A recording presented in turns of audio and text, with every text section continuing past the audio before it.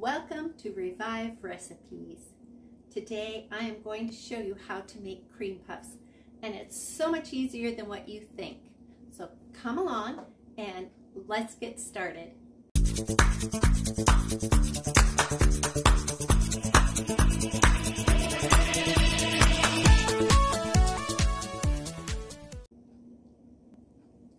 Okay, so you may have noticed that we're standing in front of the cooktop. Today, we're going to make our cream puffs with choux pastry. Fancy French name. It's just much easier to cook or to make than what you think. And it's actually made in the pot. So, to get started, we need a half a cup of water, half a cup of milk, and 1 stick of unsalted butter or 8 tablespoons. And I've cut these up so that they just break apart real easy in here because we want them to melt. A 1/4 teaspoon of salt and 1 teaspoon of sugar. We're going to cook this on medium heat and let it cook and melt until it forms little bubbles and starts to boil.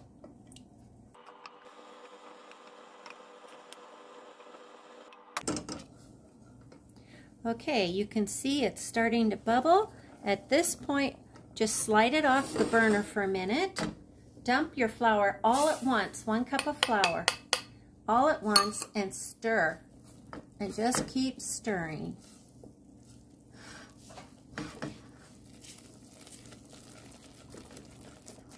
You want to get it all mixed in.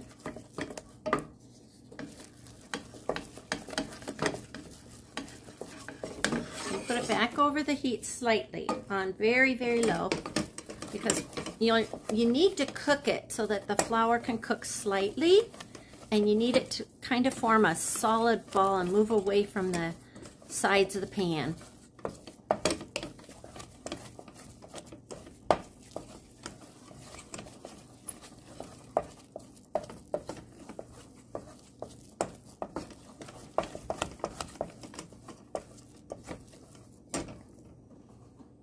Okay, now we're going to take this.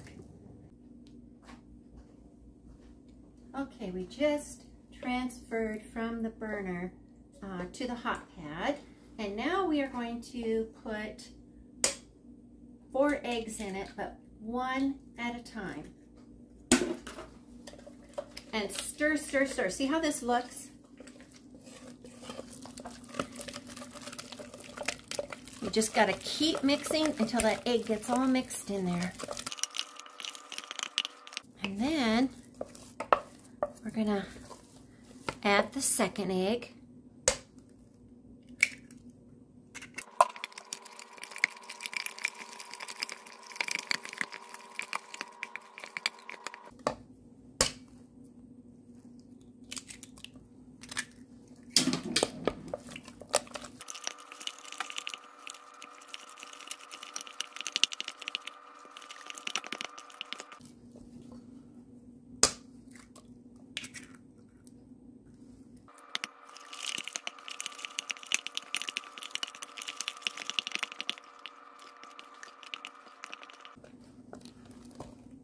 Okay, now take a look at this.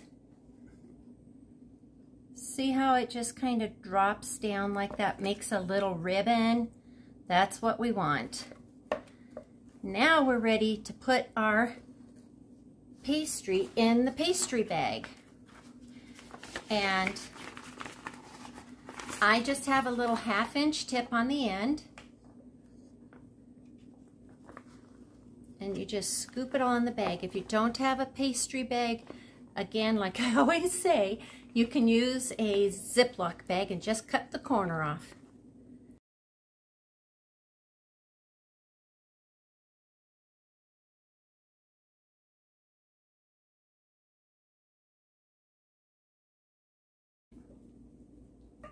And squeeze it down.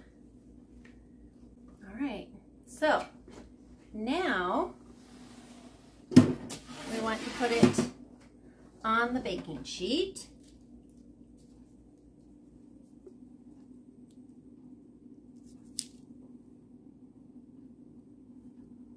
And you want them to be a good 1.5 inches apart.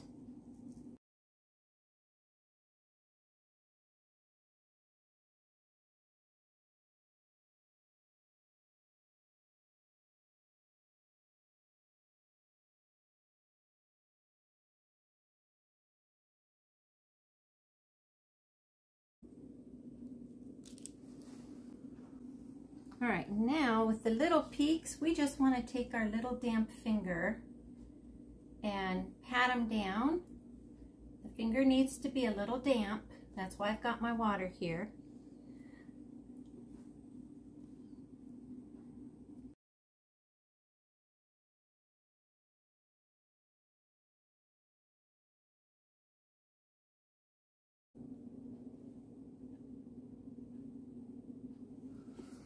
Okay, that's it. Now we're ready to put it in the oven. We put it in the oven and bake it at 400 degrees for 10 minutes. Then turn down your temperature to 375 and bake for another 15-20 minutes. Keep an eye on it. You'll know when they're done. They'll be nice and puffed and golden. So let's put them in.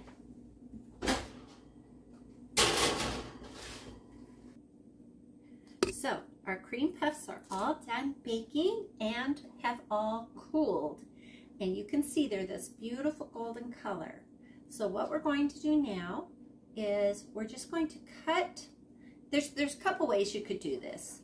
You could just take your pastry bag, pop it in the side and just fill it that way. Or the way I'm doing it is you take a serrated knife and you just gently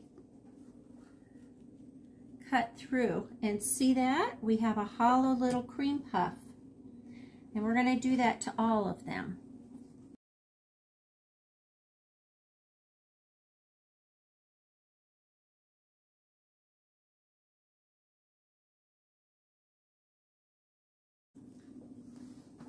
Okay, now the next step is I've put my whipping cream in my pastry bag, and you just want to make up your whipping cream, and what we're going to do is just fill up our little cream puff.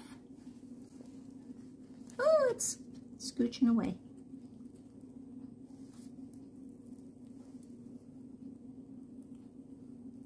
You can put as much whipped cream as you want in there. Look at that. Isn't that pretty?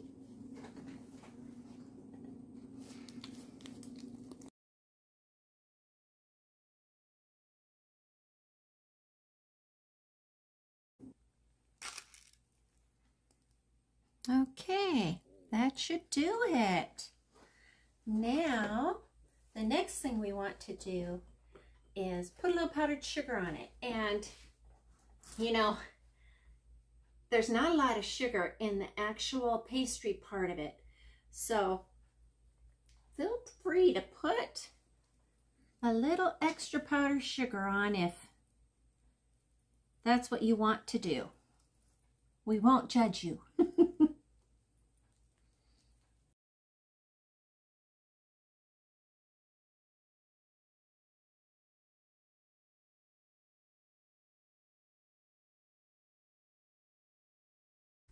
Okay, and then we'll plate them, and they're ready to serve. How's that? Is that beautiful? Look at that. We thought it would be fun to show you one more of our rooms here at the B&B. It's one of my favorites, and it's the most popular room here at the inn. So we're going to include that footage coming up next. So you all have a great day and enjoy your cream puffs. See, wasn't that easy?